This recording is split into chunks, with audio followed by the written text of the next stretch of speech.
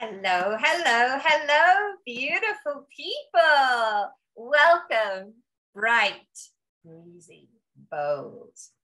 It's time to create a life you adore. Thank you for being here. Today, we have an incredible guest. I'm really excited about interviewing the wonderful Christopher Hoffmann. Christopher is many, many things, including an author, an artist. He spent time as a creative engineer, and I'm dying to find out more about all of that. And he hasn't only produced innovative products, but he's actually achieved international recognition as a startup CEO and pioneering designer. And the phrase he uses, which I adore, is "I walk life." And Christopher walks life as an innovator on the road to inner peace, which is very important to him. We'll be delving into that in the episode. But he's going to share and talk about taming his overachiever by learning to ask for what he wants and discovering that guess what is not a conversation? No, it's not a conversation. And how our inner peace actually allows our human nature to be the most ancient and effective operating system to live by. And I want to know more about that. Did you learn that the hard way? I want to discover, but I'm going to hand the mic over to you, Christopher. Thank you so much for being here. Thank you. Well, you know, the whole theme of building a life you adore is, you know, at the foundation of it is, are you happy? Are you happy in what you're building and what you're surrounding yourself with? So for me, there's been a long evolution towards just being this kind of overachiever. It's all about me. You know, am I valued? Kind of inner, you know, noise, to a place where it just doesn't matter. I'm going to do what I want to do, but yet I'm going to invite other people to play along with me. So the leader isn't to try to, you know, manipulate people into doing what I want them to do. It's to actually have a vision and consistently move towards a goal and invite people to come along. I love the posse feeling of, I've got my people close by and they're all very talented. And I've done a lot to surround myself by the best people because I'm ambitious and I'm competitive. So what I'm moving towards isn't some acquisition or some monetary gain. It's to just be in the flow of going towards a goal that requires solving problems that I'm actually interested in solving. I love it. I love it. So I've got a couple of questions that come from that. I'm curious to know where in the world, I logically know because I obviously read this, but where in the world are you? And have you managed to build those connections, I suppose, virtually and online? I'm only asking because I'm a bit of a nomad at the moment. And yeah. Oh, yeah. Like nomad, tell me about it. I grew up north of Detroit, left high school and started engineering at an engineering firm, building machinery for the auto industry. And at night, I'm playing bass guitar in a punk rock band. So I did that for 15 years and then moved to New York in the late 80s to follow a music career and ended up building sets for Broadway shows. And then got married, went back to Detroit for a couple of years, had my daughter, and moved out to Portland, Oregon for almost 20 years, restored an old arts and crafts bungalow and did the whole family thing. And then realized you're with the wrong person once you start waking up and really want to participate in life. And so I left that and you know, rented a little room in a house and started on a journey towards my own self-evolution and my hero's journey. And you know, there's a few women that I met along the way that taught me so much more about myself and how to you know, actually respect women and actually respect my role in a relationship and to get clear about, you know, am I looking for outside approval or am I more self-aware and self-motivated? So there's all these shadowy kind of unconscious habits that one has to finally get over to a point where I can see a bigger landscape and then just after that, I started a company, raised $2.5 million and started up this one-wheel electric motorcycle company. And that went totally viral, total geek fest, 24 million views on my YouTube videos. And it was on national TV and Discovery Channel, and did a TED Talk. And then we ran out of money, so I just ended up in another little apartment, and I sort of wrote a book about it, and just somehow managed to keep some cash flow going, and ended up back in New York. And the thing that led me up to where I am today is I'm literally in New York working on a one-man show to promote my book. And in the crescendo of this one-man show is this huge costume that I wanted to build that somehow signified the struggle of human nature. And COVID hit. So COVID hits and nobody's going to the theater. The theaters are closed. And I'm in my apartment in Brooklyn, like, oh man, like now what? And I just got on my thinking cap and I said, so what can I make out of what's around me now? Who am I? What do I want to do next? So I remember there was this buddy of mine who had a cabin on the West Coast near an old growth forest. And I had this costume idea. And for some reason, I still can't even remember why, I had this question of, if Mother Nature dressed up in a huge costume, what would it look like? So what would Mother Nature look like? So I decided I'm going to shoot this little art film and I'm going to answer that question. So just get in my car, drive to this. My buddy said, yeah, if you want to stay in my cabin, great. We're building a greenhouse, help us out, So I'm at this coast, laying in a hot tub, looking at the sun go down and imagining this thing. So I built this costume and we're shooting it in the woods and running around with lighting, and realized you can't follow Mother Nature around in the woods with lighting. So I built all the lighting into the costume, and then realized, it's bright, but it's still not good enough. And so I used some of the technology from my earlier company and put an accelerometer in the middle of this costume. And then as she moves, the color of her costume is changing depending on how she moves. And so I developed this technology, and then I'm like, that's awesome, but I should make a product out of it. I don't know if I want to do this art film. So I came up with this wristband that changes color depending on how you move. So I baked all of that technology into this like light up wristband that knows where the center of the earth is. And it's just this wacky little simple product that I'm launching now. And so I just took the same people, my software guy and, my 3D printer guy and some Asian relationships, and you just reconfigure it all. And now I'm going in this completely different direction. And I'm going to do an umbrella. Can you imagine an umbrella where there's this light that changes color with an umbrella, like I'm spinning it around in Central Park? Oh, no. Right. And then I pop it and it turns bright, and I can shoot selfies, with like my Instagram people. And then if you're in a dark alley and you're walking in this pool of light with your umbrella. It's not dark anymore. Look at you bringing the light to the shadows. I know, that's a global product. So what I do in my life is I put these things out in front of me, and I think to myself, if I could stick that together with that and then make that happen, wouldn't that be awesome? And I don't know how I'm going to do it, but if I could do that, that would be just exciting for the sense of it. So then you start talking to people that have skills that would love to be part of that, and they start to believe in you because you're just doing it. And I'm building prototypes. I mean, I'm literally building prototypes in my kitchen, on the table, and soldering shit together. And I get my CAD program on, I design all this stuff and I send it to people. And eventually you end up with this little team of people that like, dude, let's do this.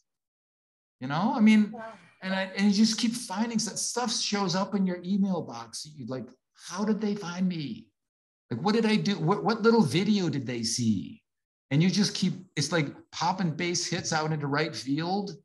I will work my way around the bases. I don't have to hit a home run. It's not about, being a hero. It's just consistently solving little problems that I'm kind of fascinated by. And it's a lifestyle. So it's really like there's so much space, in my life, and so much possibilities in my life right now that it's just like, I don't know what's coming. But it's all exciting, and I don't have the stress. There's no stress. Does that make sense? Oh my God, it does. And I adore it.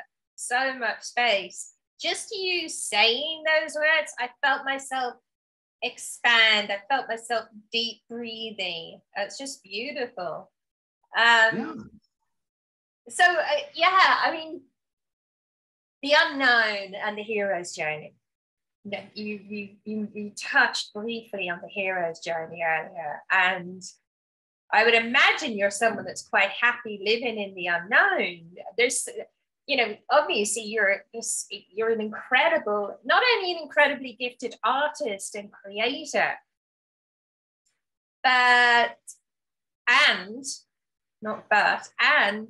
you spent time to, as the words at the entrance to the Delphi temple in Greece, the Apollo temple, know thyself. You've spent a lot of time on that journey. So I guess what I'm curious about is, what stage of the hero's journey are you at, or do you relate to the hero's journey?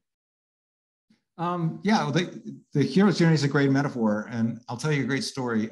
When I first left my marriage, the truth is I dated a total narcissist for like 3 years, and I had no idea what I was getting into. And to get clear with my no, there's finally to get to a point where you close the door tight. No is not a conversation. I don't have to worry about hurting somebody's feelings to take care of myself. When I'm disrespected, it's no, and radio silence. So there's this armoring up that is required to claim my own choices.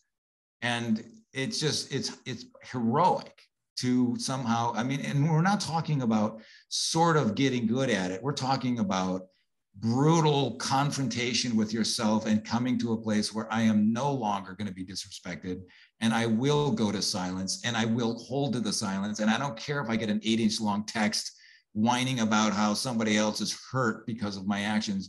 No, so that's one thing. And then to actually meet somebody and to be in a healthy relationship with a woman, and her to gently and kindly ask me, like, can I comment on something, that I'm noticing? Are you open to some reflection? I love that. All right, and she says to me, she goes, it's not the flirting that bothers me. It's that you're unconscious of your need to be validated by the feminine. Wow. Like, what do you mean? Like, she just said, I can feel it.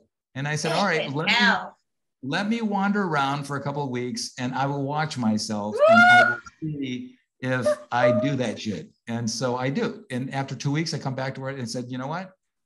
You're totally right. What a conscious relationship. That's amazing.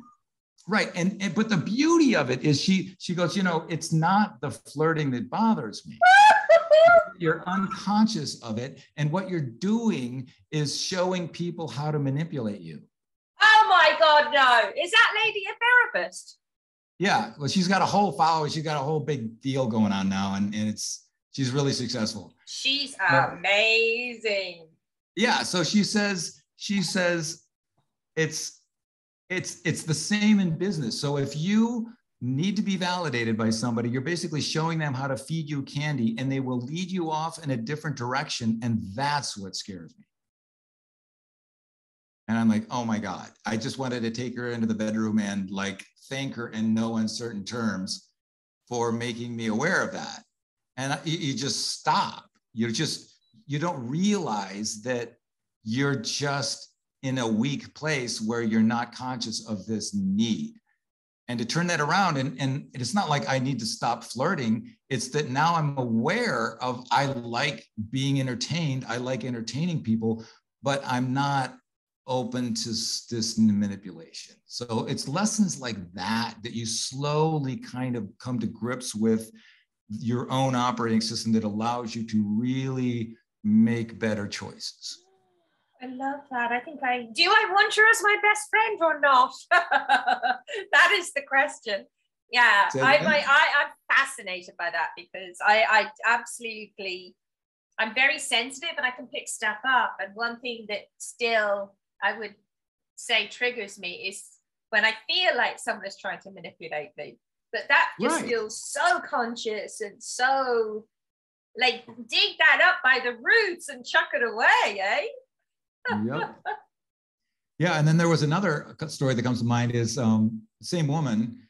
When I first started dating her, there was like an overlap with another woman I was dating, and I handled it poorly, and I ended up getting all butthurt, and I had to go home for a couple of days. And she finally called me and said, "Look, just come over.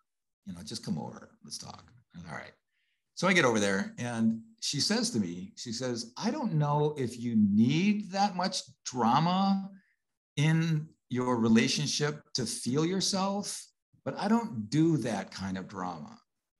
And I go, "Well, what do you do?" She goes, "What I do is I express what would make me feel more comfortable, and then I watch what you do. And I collect data. And with that data, I make choices. And my choices will affect your reality faster than any amount of my trying to manipulate you and to get you to do what I want you to do." And I'm there again. Sorry. Damn, woman. Is that the new word, or is that the new? Say that again. Let's just live like that. I'm with a woman that knows how to make a choice, and she can follow through on her choice.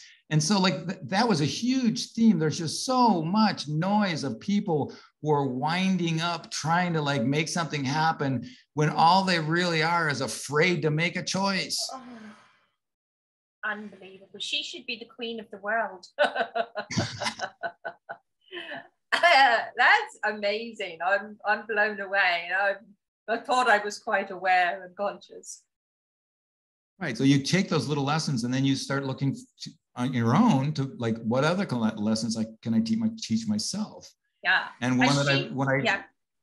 so for myself, I started really riffing on this notion of ask for what you want and then shut up.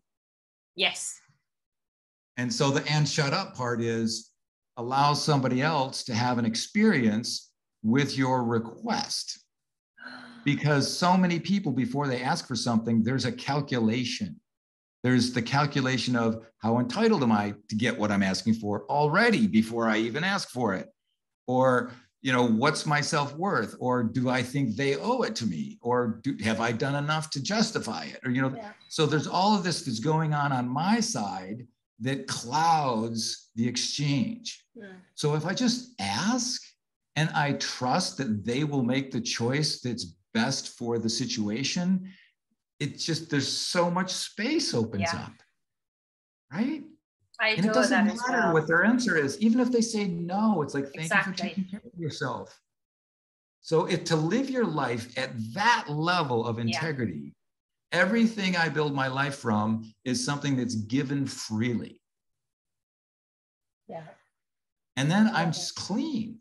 Everything's clean. So my inner peace, my temple is pristine and it's quiet. So when I can be present with somebody like you, Jerry, the intimacy just goes to 100%.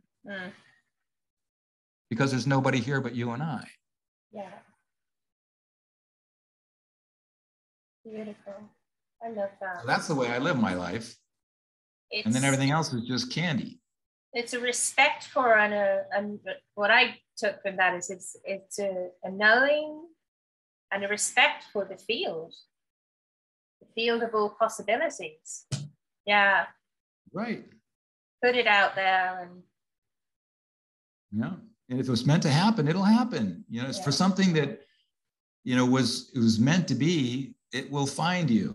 Or, if there's a relationship that's warming up, if you're wondering if they care or not, or if it's really real, it'll happen regardless. Yeah. I mean, you can't fuck it up, actually. There's a certain calm in that. if something is circling me, just relax, because I can't fuck it up if it wants to happen. Yeah. Yeah. Yeah, and the other side of that is then when people say, "Oh, it wasn't meant to be." That's something I find very interesting. Yeah, and then that comes down to the question of what are you willing to fight for? Exactly. But fighting, it's not so much fighting for anything, but just being clear. Being clear, but also there's an element of using your will to create what your heart loves, because when there's something that you want to manifest or create and it's directly connected with your heart rather than the ego, something that your heart really loves, then it's going to be connected with your wound as well. So yeah, it takes the will to take, and all we need to do is take those baby steps. It's not like some big thing. It's just one baby step after another. Well, it's like being a ballet dancer, right? I mean, that's connected to your heart. That's your life purpose. And if it's painful to practice and practice and practice and practice, it's a lot. It's devastating sometimes to go through, or a director that's just a total, it's a hard person to deal with. But there comes the moment when everything's working and you're on stage and a light comes up and you get to practice what you've dreamed of. So it's worth it. Yeah. Oh my God. It is. I'm just getting this real sense that it can be effortless as well. When it's your truth. And I know, one of the things that you were sharing with me was about being truthful is actually, or can be, as simple as sharing information about, with others.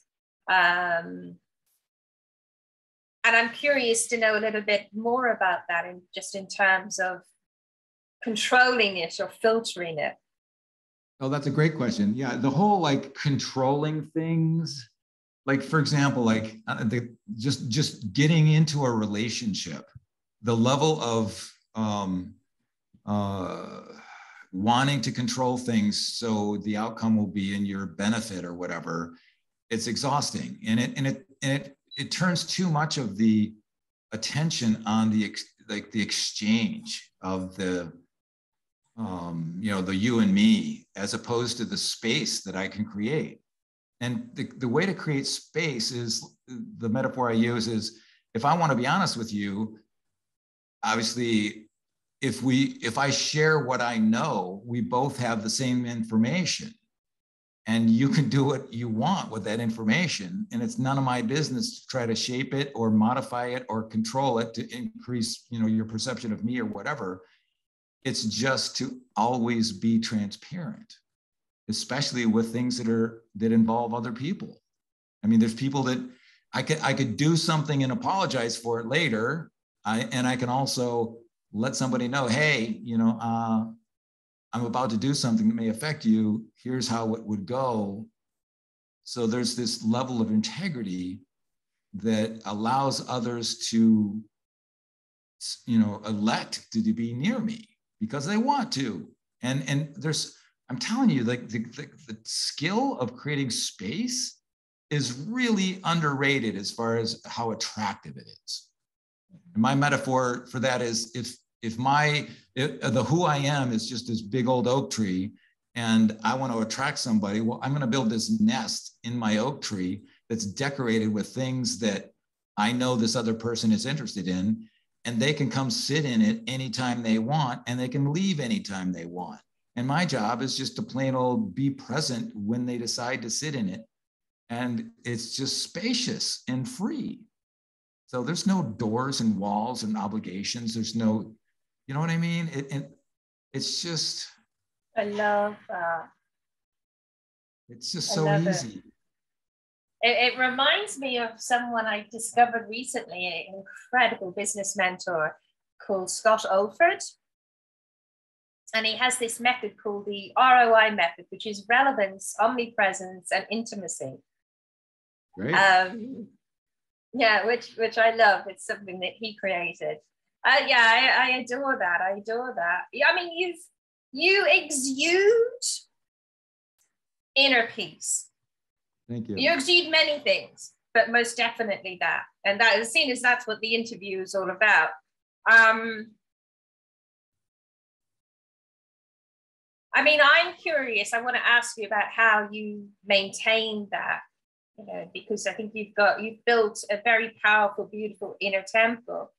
But maybe first, I'd love to know what drove you to that, because you talk about being an overachiever in the past and everything. Did you have to hit a wall to realize the importance of this? And how do you maintain it? All right. So here's a funny story. So I'm like, you know, midlife. I'm a professional engineer at a major corporation, and you know, a job promotion comes up and I might be a candidate for it. So instead of asking my boss if I'm a candidate for it, I just overachieve to a point where all the guys on my team are like, Hoffman, just play in the sandbox. Geez, you know, relax. And it wasn't until I started going to snuggle parties, and there's the orientation at the beginning of the snuggle party where you say, can I touch you on the shoulder? And somebody says, oh, I'd rather you didn't. And then you say, thank you for taking care of yourself. So it was the first time that I learned that you can actually ask for something and nobody died. You know, there's this vulnerability of even putting yourself into a position where somebody can say no because you're terrified of what might happen if they do. But to exercise that muscle and then finally realize, you know, I can ask for what I want. Somebody else can tell me their perspective, and that's their perspective, and it has nothing to do with me. It's just the situation that they're managing. So there's this level of it's just trying not to control everything. And then, I don't know, it just becomes a way of life to just walk in this peace where I'm in control. I think to answer your other question about what's my inner temple look like, I have this fierce protective spirit of keeping my peace. And the way I describe it is, if there's any clutter in my space, I either put it in a drawer underneath my altar for safekeeping, or I take it out in the backyard and burn it in a bonfire. And it's one or the other. There is no, I owe somebody an answer or an apology, but I don't want to get around to it today, or is that my stuff? Or, do I have some guilt around something where I only can ask for half of it, and I'm too afraid to ask for all of it because there's too much shame? All of that noise, you eventually just abandon it, and you just become this quiet, resourceful person. And the way I would describe the culmination of that, I had this happen the other day. I'm standing waiting for my morning coffee. The barista's making my coffee, and I'm just standing there in this level of peace and stillness. I'm just standing in a coffee shop, and I feel like I'm standing on the surface of the moon. And the way that I feel is, I know that I can act. I know that I can jump up from a chair in acting improv class. I can chop a cord of wood. I can pull my friend out from the path of a swerving car. I can instantly act anytime. I know it in my bones. But in the moment I'm standing there waiting for my coffee, I don't have to. And so there's just this knowing of my resources and my capability, and I don't owe anybody anything. And I love that feeling of just space. So no matter what I'm building in the middle of, or worrying about, or like all the cash I got to spend on some tooling or whatever, that noise doesn't follow me around. I just stand in my peace. And from that space, the human nature that you described, millions of years of evolution, is in full openness. So I just rely on my instinctual human nature to make my choices, because I'm just like in it. So you can't go wrong. No, exactly. There's a few times when you've been speaking that the phrase creating art for art's sake, I don't know, is that an Oscar Wilde quotation or someone? But that just feels so powerful. And That's not that you can really rate art on a good, bad, polarize it, whatever, but it's going to be art from the heart, isn't it? Yeah, because we get to choose what we want to do. And if we want to do something bold, do something bold. Like this wristband thing that I'm working on. I mean, I've been doing this for a year and a half, and it's laying down like really thin layers of sediment, like to build the technology and find my software guy. And he's been working on it for a year and doing all the prototypes and then doing festivals and shooting all the videos, and getting my TikTok traffic up and getting my Instagram traffic up. And it's just every day is another, what am I going to do today that advances my cause? It's nonstop. And just recently I had to get a side hustle job just to kind of pay for it. So I took a job as a matchmaker. I'm a sales guy at a matchmaking office, like connecting people up. It was fascinating. Like this human nature that you'd sit across from. I loved it. And then, I bet you're amazing at it as well.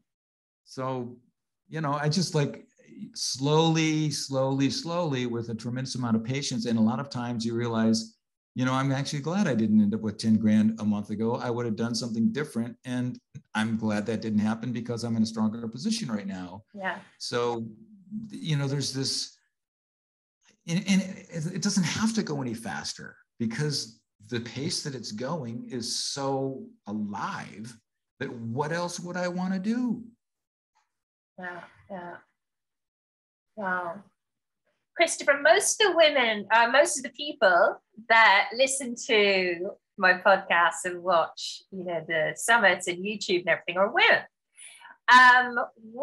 Because I don't normally ask this of men, but I just feel your heart and I just feel your authenticity and connection. What message have you got for women, maybe related to creating a life or just in general?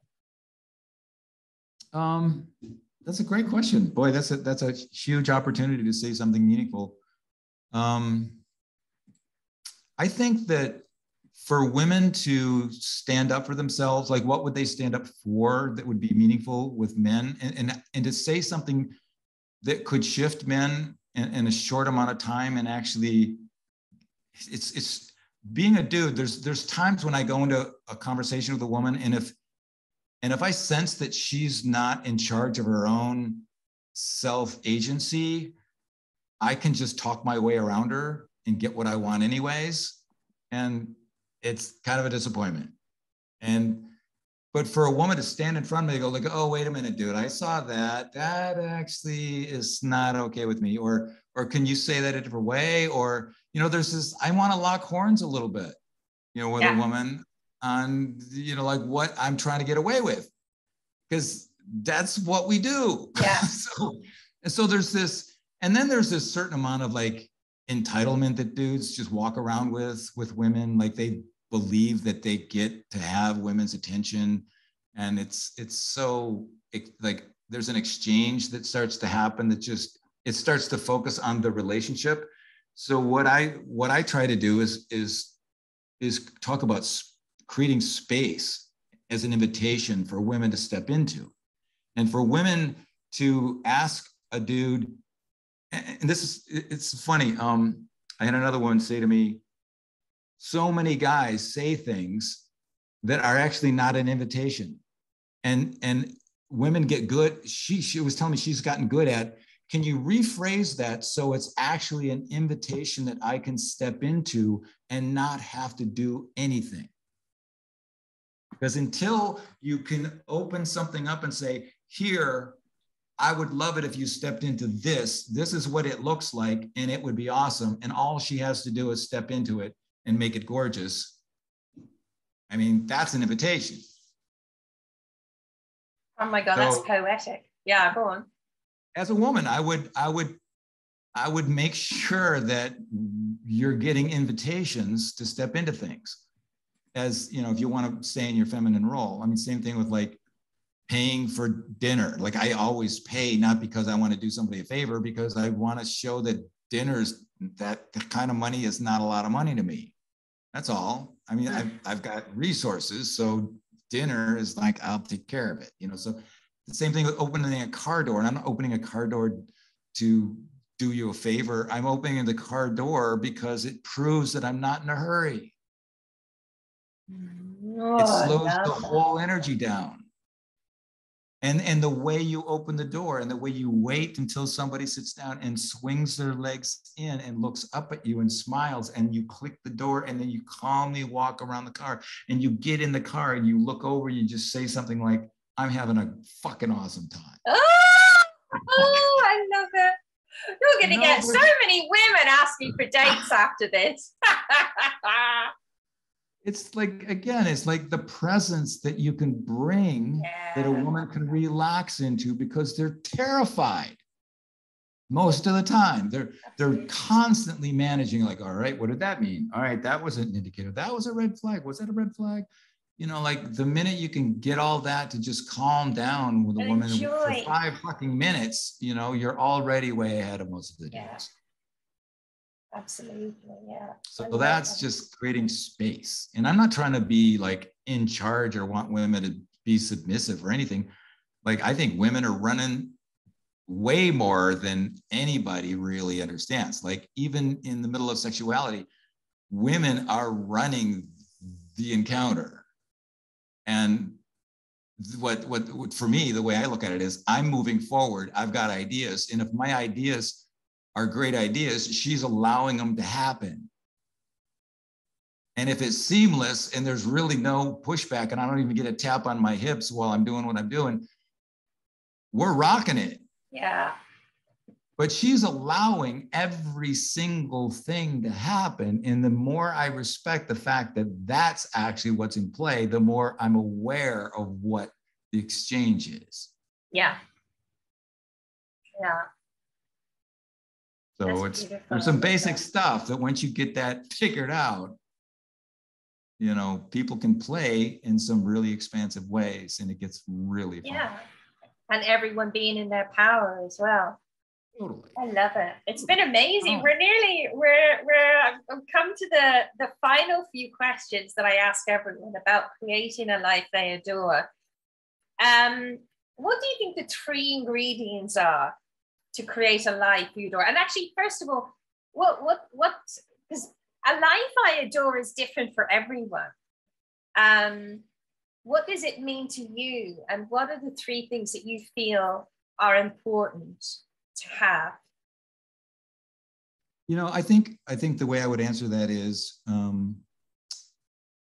the acquisition of stuff as a goal is great. I mean, I'm on a road right now. I want to make a lot of cash so I can redistribute cash and do classes for schools and do my own festivals and stuff like that. But it's not about, you know, hoarding cash. It's about having resources.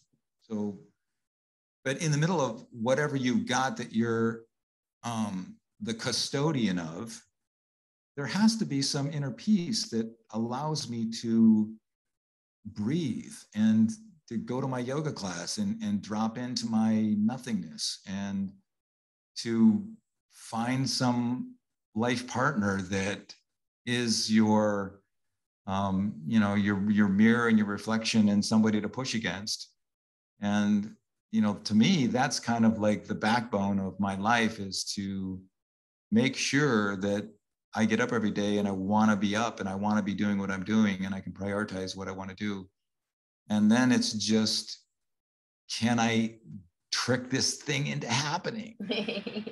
Can I, you know, be a court jester enough to attract some people to believe in what I'm doing, and then actually do the thing that I'm going to do in small enough steps where there's such consistency that they choose to show up. And so that's the game. It's just this active, frothy, collaborative game that I think translates back to human nature and like human survival, because we all have to have those skills to share, you know, the life experience of just surviving on this planet. So let's make it fun. Oh yeah, I'm all for the fun. Yeah, I love it. And that leads beautifully into my next question, which is, if there were no limits, some people say there are no limits, but if there were no limits, what is a world that you adore like, and how are we going to create that in this no limits world? New Earth. That's a great answer. I'll take a crack at it. So for example, technology. I'm a huge technology engineer guy. I've been following technology for whatever. But you look at a company like Tesla and Elon Muske, and he's a guy who's, to me, he's a total con man, and there's nothing about saving the planet or eco anything in it. It's just an extortion and a big play, and the electric car for rich people. And where is the $1,500 car that a single mother needs to drive her kids to school? Until we get to great point. Right, God. I mean, like urban transportation, it's all about parking. There's 30% of the cars driving around in the city any given time trying to park. So why don't we have high-speed parking? Or why don't we have more shuttle buses? Or, there's this, like, where is the office at the federal level of like, let's not do stupid shit? It's just so completely devoid of any strategy that has, like, where's our 10-year plan? Where's our 50-year plan? Oh, where is the 1,000-year plan for what we're doing on this planet? Nobody is thinking on that level.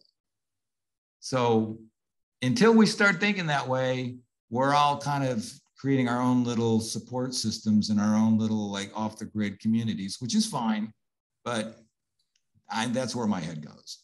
I'm just blown away. That was meant to be the last question, but I'm not letting you go. And about that, you just blown my mind, because even though I ask myself those questions and all sorts, I just love that. It's true. It's so basic. So this is a question from my inner child, because you seem so good at answering all of these questions. Why are we letting the big baddies, you might say the governments or the whoever, why are we letting them get away with creation of a world that none of us really want? No, I know. Like, it's almost like, stop giving them money. And they're irrelevant right now. I mean, the government is totally irrelevant. I mean, really.